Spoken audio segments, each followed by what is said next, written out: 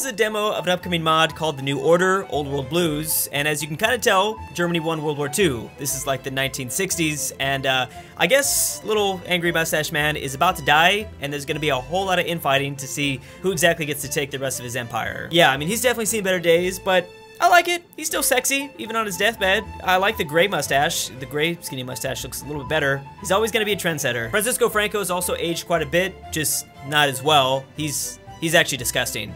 I can't even look at his face. But at least his empire looks good. He unified with Portugal. There's a little Iberian Union and got a bunch of Western African territory. So he's looking strong. You might notice the borders look a little bit weird around the Mediterranean, and I'm assuming that's because of that, like, you know, famous theory how the Germans were gonna dam off the Strait of Gibraltar and let this whole thing disappear. I guess we'll see how that works out for him. I think the most interesting part about this scenario, though, is how former Soviet territory completely split apart. Like, this is gonna be insane. I don't know exactly what's going on, but yeah, it's pretty bad. They're also not a part of the same team, so there's gonna be a lot of infighting. And by the way, the factions are, Germany's in their own thing, and Italy's trying to do that Rome faction. That wet dream's never gonna come true, guys. But Benito's been ousted, or assassinated, whatever you want to say. I don't really know a whole lot about this scenario. I'm gonna figure it out by the end of this video, hopefully. But yeah, this guy's in charge, and I don't think the other pizza man's gonna show up. There is still one democratic team, and I guess they're gonna try to keep things together. Maybe they'll win out in this universe. It's Canada, the US, and I think Australia, New Zealand, a little bit, yeah. But it should be fun. Nixon's in charge, so we'll see how he does. And finally, I think Japan might also have their own internal struggles. This is a lot to hold on to, and I'm sure, yeah, these places can't be too happy. Obviously, the British Isles were successfully invaded in this universe, and we have King Edward VIII ruling over. He's fascist. Also, Ireland in the same situation. Scotland's all right. They're a liberal democracy. Don't know how that happened. And then Wales, authoritarian democracy. There's also Cornwall. I don't know. It's all messed up. I feel like my money would be on Himmler taking charge after the old man kicks the bucket. Although he doesn't really have that much land. I don't know what's gonna happen after he dies. But yeah, he just has this part of France. That's it. And somehow this mod did the impossible. He made Michael I of Romania even more beautiful. I mean, he's pretty beautiful in the base game, but I mean, he's supposed to be like 30 or 40 here, and he's looking good. I'm assuming Finland was rewarded when the Soviets fell and they got a little bit of extra land. I thought they were gonna get, I don't know, a little bit more. I guess they can. I mean, no one's really gonna stop them from getting more of this stuff. And I love this. We actually have a ledger to kind of get a better idea of how everyone's doing. So in terms of factories, the US is the best, then Germany, then Italy, surprisingly, and population, India, China, Japan. Okay, they figured that one. Here's a nice touch. The Dalai Lama's become a despot. He's just ruling Tibet with an iron fist. Man, it's so evil. All right, so something's going down. I don't know exactly what, but I kind of have an idea. Oh, wait, there's more. There's a little bit more. Okay, so how much? Is this like gonna be a three-way, four-way war? Maybe that's what it's looking like. Okay, so as you can see, there is no like Reich anymore. This is just broken down into things. I wonder if like outside places. So is Himmler not gonna do anything about this? Is he just gonna watch? We also have a wide mixture of ideologies too. It's not all, I guess, what you would think of. Some familiar faces as well. But yeah, I don't have any idea what this is, but okay. Oh, and both European factions are gone as well. So that just leaves, I guess, the one in North America. And yeah, Japan's still doing all right. And it's not with Hirohito, he's gone too. Brittany just declared war on the French state. Ballsy move there, guys. That's a ballsy move. And then I believe Madagascar's in their own civil war, something like that. How can you have a civil, is that necessary, guys? You both are gonna die from the plague anyways. Wow, I gotta say, been doing this for a while, played a lot of different HOI4 mods, but this is imaginative. This is something we've never seen. Oh, okay, I see why they did it now. So I guess that's kind of a smart move, although you're probably not gonna get much. These guys, yeah, these guys are gonna take everything over. So things are just breaking down all across the board. It's not just one civil war, it's like multiple civil wars for like former puppet nations or something like that.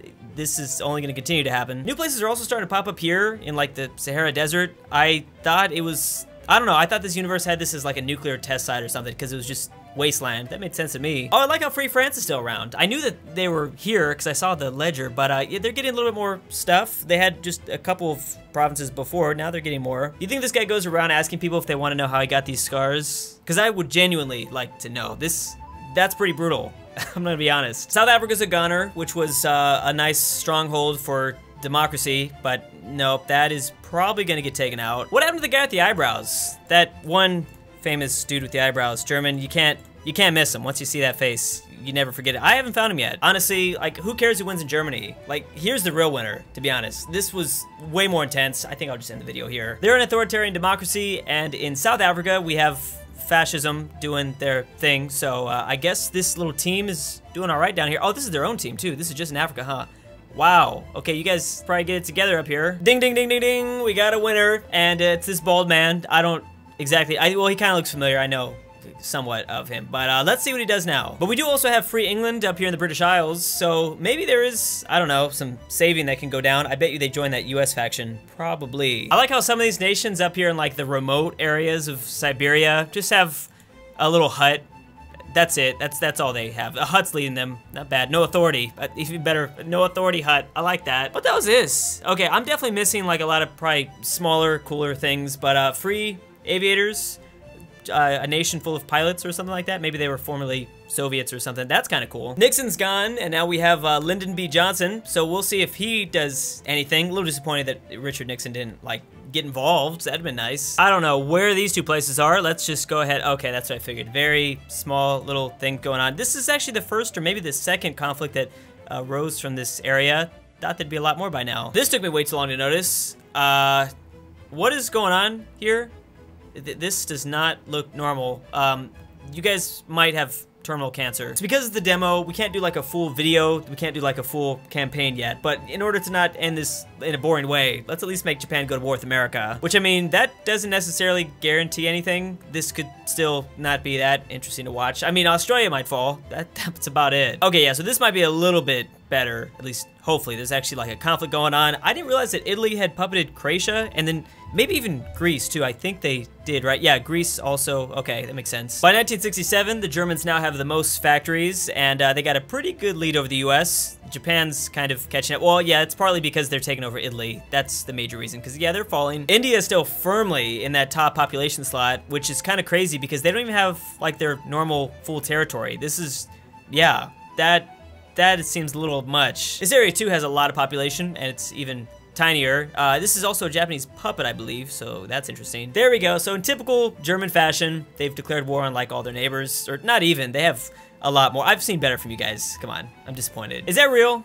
There's no way that's real. You can't just kill a squirrel and throw it on your head. Or is that a skunk? I don't know, but you can do better than that. No, but actually, I'm really impressed with how many nations have their own unique portrait. Pretty much almost everyone has a unique portrait, and this is like at least 100, if not more, way more. So the fact that this is just a demo and they have all this like artwork set up and things like that, this must have taken a long time, but I appreciate it. It's like my favorite part, just looking at all the faces. Yeah, nothing's really happening here. I guess that makes sense. It actually looks like Japan would have the advantage. This is kind of scary. I don't know what's going on underneath the surface, but you know, just looking at the font sizes, that's all that matters. They look powerful. Wow, I just realized there's also culture in this mod.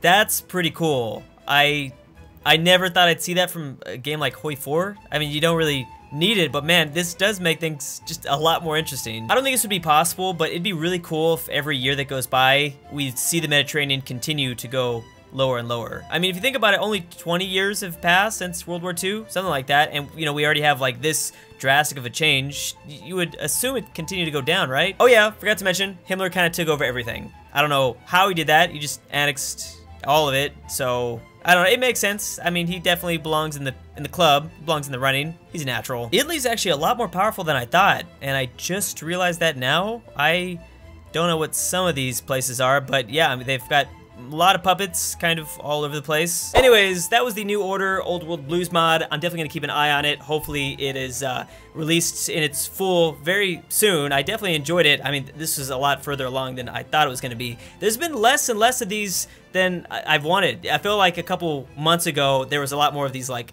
I don't think this is total conversion. This is not a total conversion mod, is it? Not really, but like these scenario mods, there's been a lot less as of now, which is disappointing because that was like some of my favorite parts, just going into the HOI4 workshop and seeing how crazy things can get. That's why I've been doing a lot more EU4 lately, because I feel like the EU4 modding community has really they've been doing some good stuff, and Hoi's been lagging behind. This is the first time I've seen that in a long time, so I'll come back when I see like a mod that I want to play. That's just kind of what I do. Just generally, if I'm like, oh, that might be kind of interesting to watch, let's do that. Thanks for watching. See you next time. Big thanks to Elphie C, Elijah Senpai, Ruserification, SwissAargau, Maxy G, King Solomon, Ben Moke, Galli, TannerOfNazareth, Furry Cruz, MisterPERKELE, CooterDonkey, Braden Hinkle, Destiny 9000, MegaFatBoi, a sneaky Gengar, Battle Buddy 1847, James Miller, Mike S is gay, Sleeper 56, Huey Long Dong, and Alfonso M6, Millatime, Double Books. Thank you.